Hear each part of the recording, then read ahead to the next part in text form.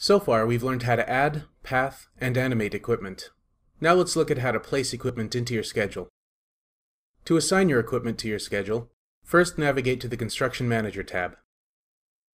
Click the Create New Equipment Task button at the bottom of your screen to insert a new equipment task. Equipment tasks will appear in blue. Next, edit your task details. If you're unsure how to add and modify tasks, please watch the Adding and Modifying Tasks tutorial. You can find a link to the tutorial in the description below.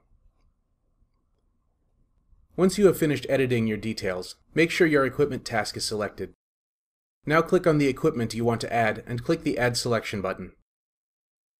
Your equipment is now assigned to your task. Click the Play button or use the time bar to view your equipment task. Your tasked equipment will appear when your task begins and will disappear when the task ends.